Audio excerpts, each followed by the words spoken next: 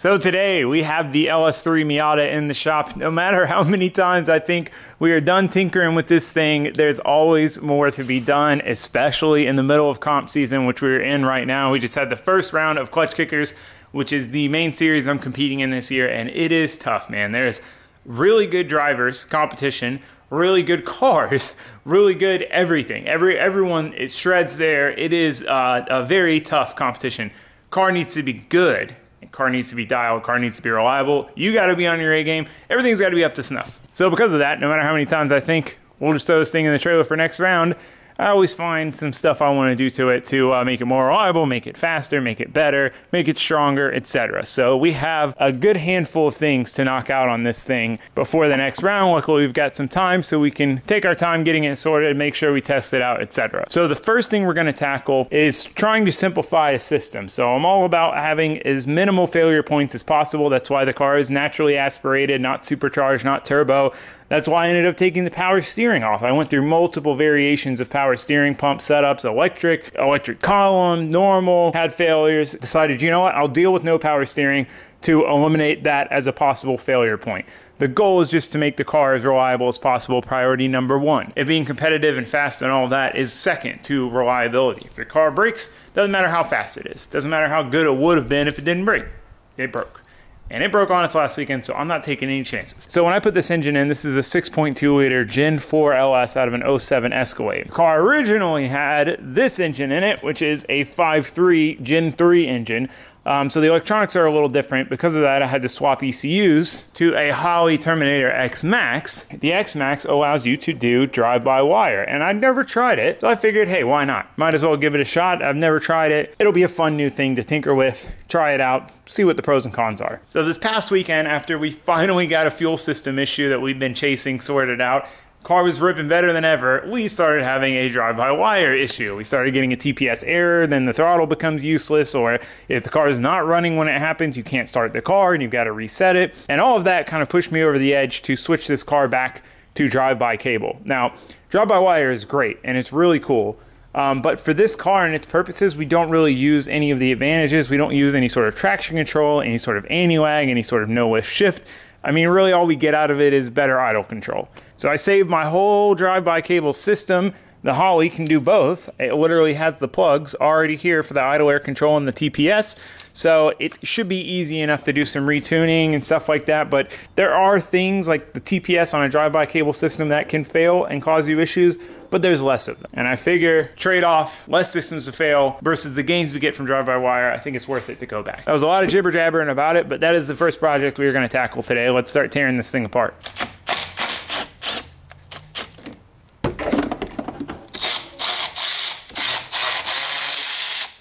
These new Milwaukee high-speed ratchets are the bee's knees, dude.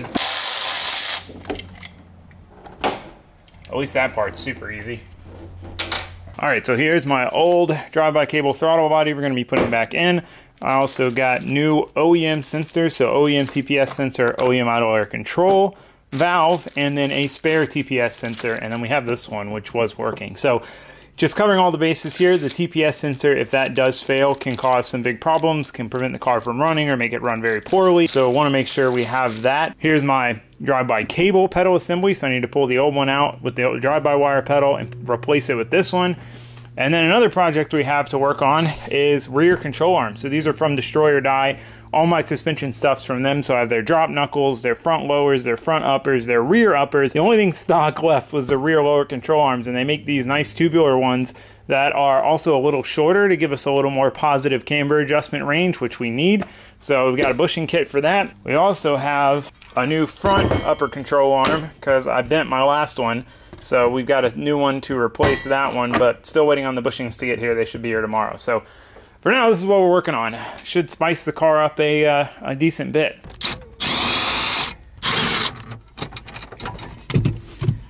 Host Juanito has volunteered to do the not fun part since he's smaller.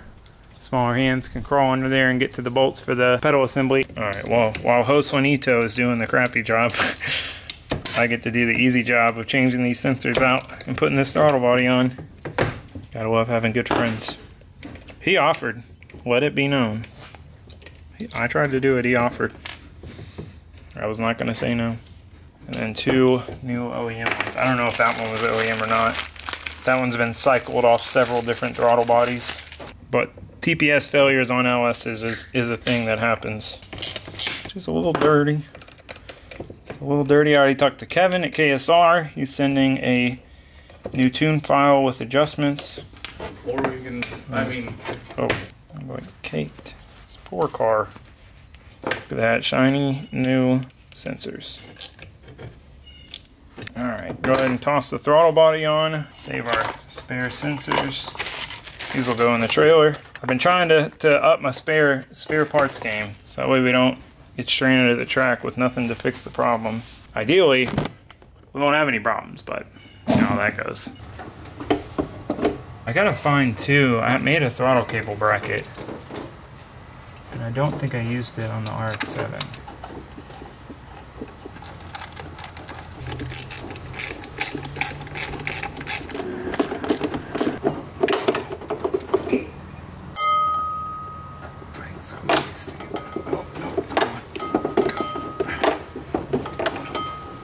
Part of the reason for doing drive-by-wire was like how much sleeker the other throttle body was.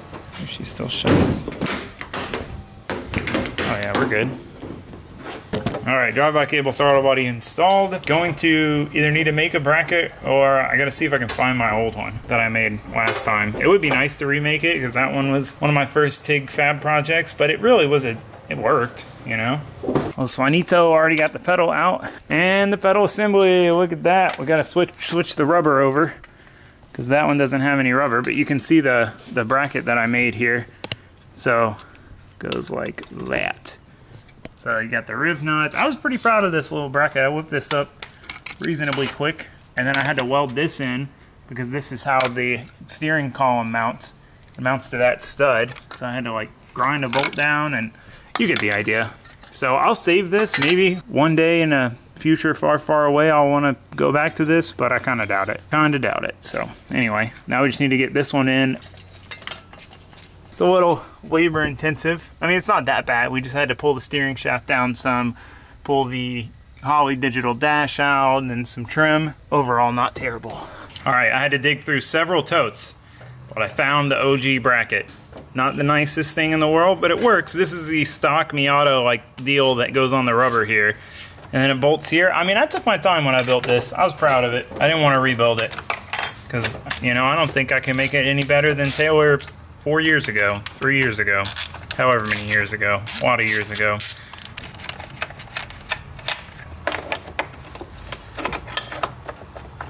Okay, well, so far it looks like it's fitting. We're gonna have to lift this line up some. Look at that, like it never happened. The funny thing is, I had all the stuff to convert this car back to drive-by cable in the trailer in case I ever had a failure with the drive-by-wire, but I didn't have the bracket. So like, how was, like it would have been useless. We would have like swapped this at the track last minute and then been like, oh wait, just kidding. Turns out we made it the right length. Might as well straighten this one up some. Look at that. Perfect arch. Now it's straight. Now it's almost the right length. Alright, Josue, can you press the throttle all the way? Just make sure it's gonna articulate fully.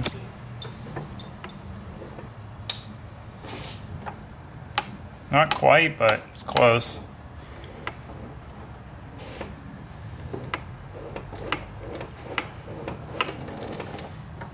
Yeah, I mean, it's most of the way there. It's going to like 80–90%. All right, all the drive-by cable stuff is done. Pedal assembly's back in, cable's hooked up, cable mount. Waiting for Kevin to send me a different tune to work with the drive-by cable. I sent him the tune that was on here and some data logs, so if he wants to make any changes. So waiting on that. While we wait on that, we're gonna move on to the suspension stuff. So first thing I wanna do is try to get this front control arm off. I wanna make sure we can get it out because there's a long bolt that's really annoying to get out. And the last time I bent one of these, it was a stock arm and I had to cut the bolt out. So I need to know if I need a bolt. You get the idea. So Josue's gotta leave soon, so I'll have a second set of hands when I knock it out.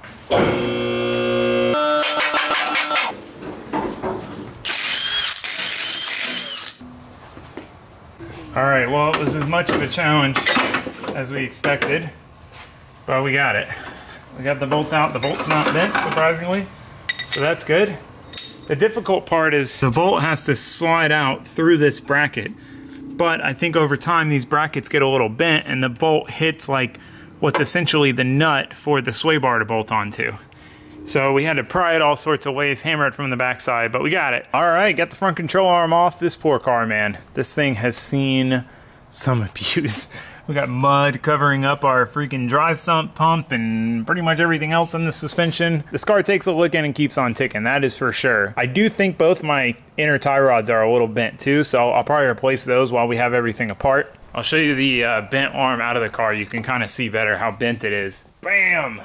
It's so crazy to me. I'm still mind blown that I bent that, considering all the other stuff it's seen, all the other hard hits and tire drops and everything. The fact that I was able to bend it is shocking to me. I think it just had to be the wheel catching it, digging in, and bending it up. That's the only thing that makes sense considering the hits it's taken otherwise that have done absolutely nothing. And I mean, at the end of the day, everything in the front suspension is super stout. Like the lower control arm is like inch-thick steel, and the subframe's really stout, and the knuckles really stout. So there's got to be something to give when everything goes wrong. You know, like we get in a big crash, something's going to bend, and I think it would be the upper arm, which would be ideal because that'd be the easiest one to replace. So we've got our new one here. They did make a couple of revisions to it. You can see just some other minor differences. So I think I'm going to go ahead and get another one, replace the front driver's side, even though that one's fine. But then we'll have two fresh upper arms and we'll have that one as a spare. The main thing I want to tackle real quick is Kevin did send me the new tune file for the Miata with drive-by cable. So I want to get that tune on and just see, make sure it starts and idles and all that, so we can kind of check that box off for now and can focus on the suspension.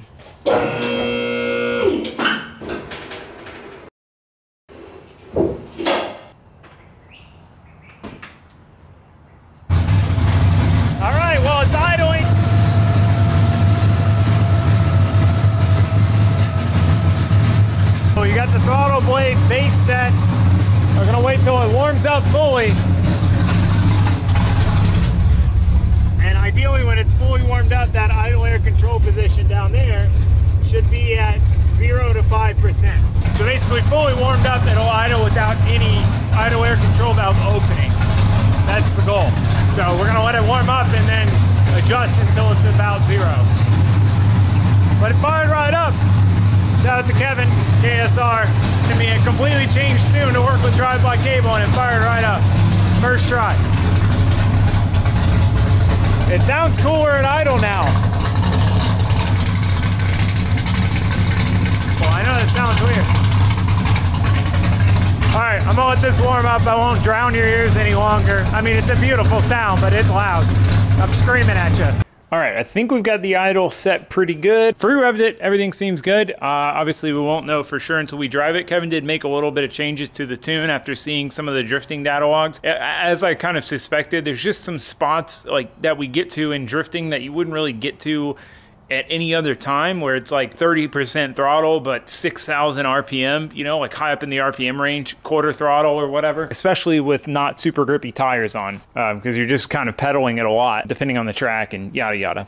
So anyway, sweet. I'm glad it runs good. Everything seems good. So until we get the suspension back together, we're done and dusted with the throttle body change. I'm glad to have that done. I'm glad to have one less system to fail. It just makes me feel better. Eases my mind, soothes the heart. So anyway, I want to do another thing on the suspension. Let me show you. Let me lift it up and I'll show you what I want to do.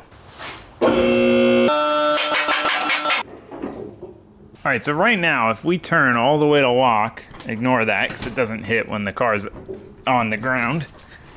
We hit our sway bar and it basically stops this wheel and it's almost like you're hitting the brake. And if it's under a lot of load, that wheel can turn further and that's when it rubs on the control arm. So we got these by 7s temporarily and we're gonna put by 8s on, which I got, but I've got an idea. I might try to keep running the 7s because the 205's not like ballooned on there. We're gonna take the wheel off. Let me show you what we're gonna try to do. So with our destroyer die arms, we have camber adjustment up top and camber adjustment down here at each ball joint. So right now I have everything all the way in. That gets me about 5 degrees, 4 to 5 degrees of camber, which is about right. Keeps everything, keeps the wheel as far in as possible. Because when I ran the by 8, this with the spacer would be poking a little bit past the fender. But with the by 7, we're almost inside the fender. So what I'm thinking is I extend the top and the bottom all the way. That'll bring the wheel out about 1.5 inches, maybe 2 inches. Should give us all the clearance in the world on the inside, and we shouldn't be poking a whole lot more than we were with the 8. That's the theory, at least. Let's pull it all out and try.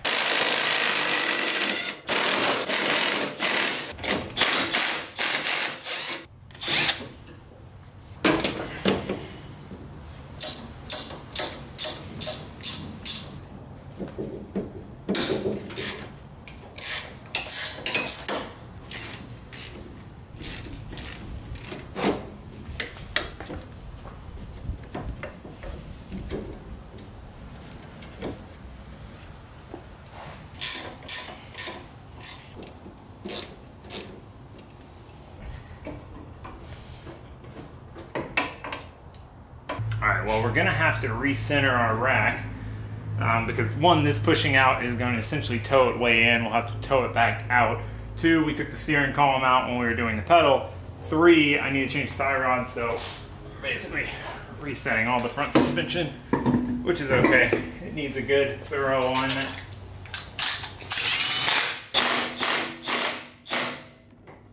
I'm going to add some camber.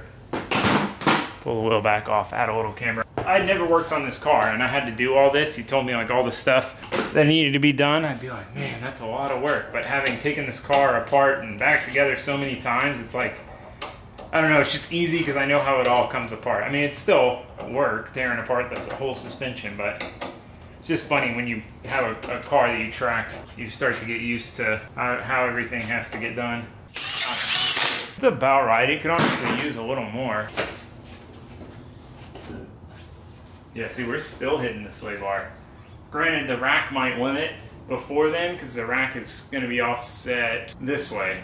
So we'll have more turn that way. Yeah, see? Because this is full lock this way.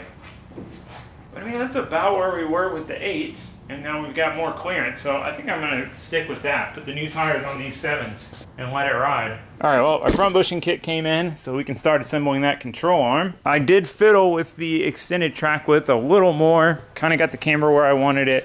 But I wasn't sure if the tie rods are going to be long enough, and they're not. We've only got 5 to 10 mil of threads in there. Clearly not enough, especially when I'm door tapping people.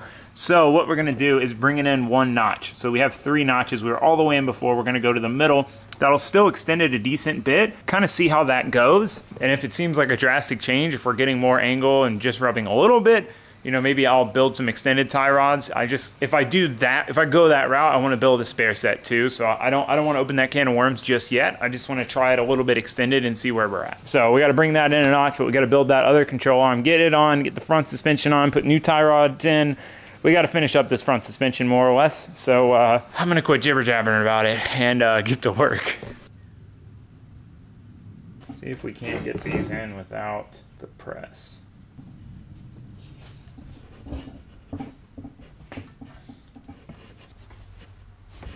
Alright, well that went pretty smoothly in the grand scheme of things. Hands are all gooey now, but not too bad.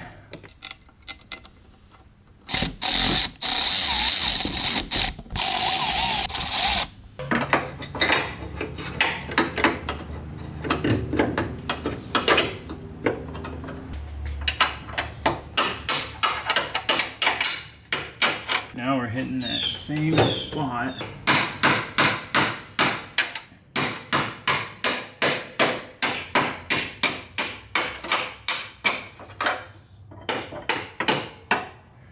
Alright, well that went smoother than expected. I think it's only a real big problem to get this out when the control arm's bent, because that one was tweaked.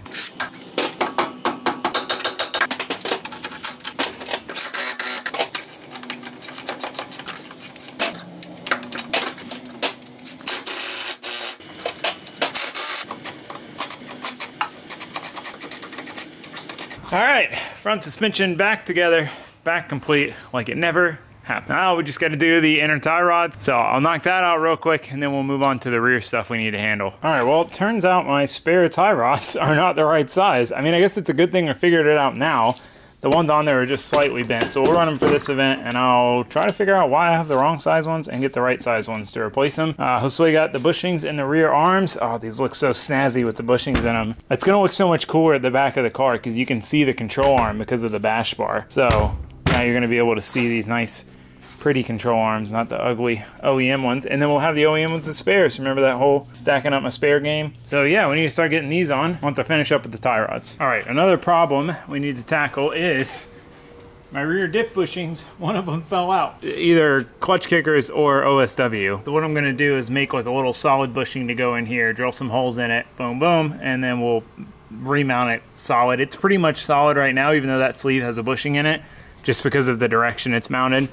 So Josue's tearing apart the control arms while I am gonna weld the solid bushing thing. So I've got this 1x1 aluminum blocks that I cut to the right length. I just need the height of 2 of them, so I'm just gonna weld 2 together.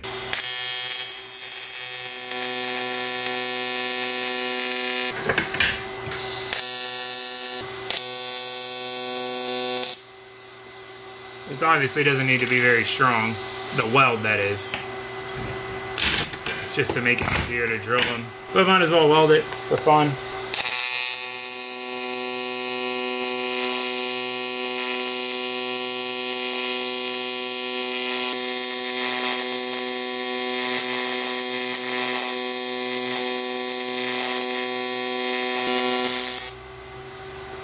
Need more rod.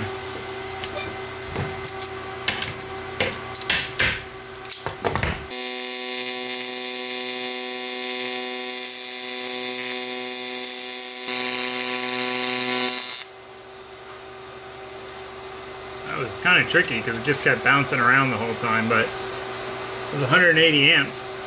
I never ran this welder that high, not yet. All right, well, that's definitely gonna have to cool down a little bit. Put a lot of heat into that. All right, well, Host Juanito on the Hustle bus, got the old control arms off. I have their upper arms as well, which this is the best design for a Miata upper arm. It's got an eccentric at the knuckle. So instead of having some stupid Heim joint you gotta take off and whatever, you just turn the eccentric at the knuckle and it brings the top in or out, camber, less or more. But anyway, you can see I've got this one maxed out and still wanted to pull a little more camber out. So this will get us better into the adjustment range we want. We don't really want any negative camber ever, or rarely. Chipping away. The funny thing is I don't have any good tires right now. Tires are all on the way, but I killed all of my tires at the last event and my fronts are dead. So I gotta scramble some stuff together for the test drive so we have some traction to test out the drive-by cable. But one thing at a time.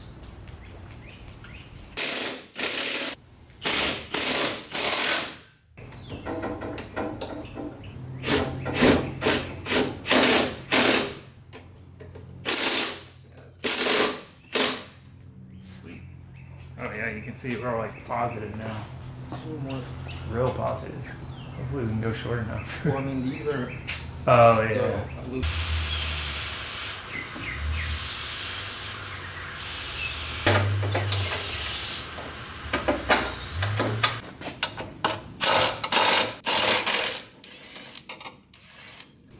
Yeah, I definitely need to redesign this at some point. Well, that doesn't look bad. Did you? Is that a kit? Yeah. Or did you make it yours? Oh, I made all this. Well, I didn't make this.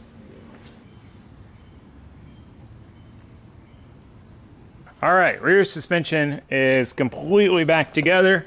Control arms are in. New diff bushing, lack of bushing mount is in. Front's back together. The inner tie rods, the old ones are back in.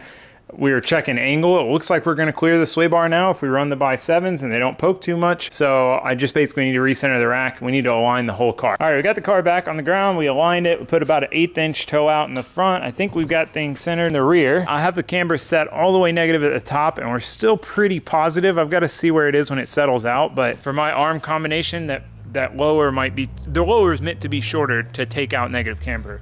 but it might be too short with mixed with the adjustable upper. I don't know, and mixed with how much toe I want to run. But again, I got to drive it, let the suspension settle down to ride height, and then recheck the alignment. But we're about to go drive it. I got to do a cold start data log for Kevin, and then go take it for a rip and see if the drive-by cable tune-up is all good.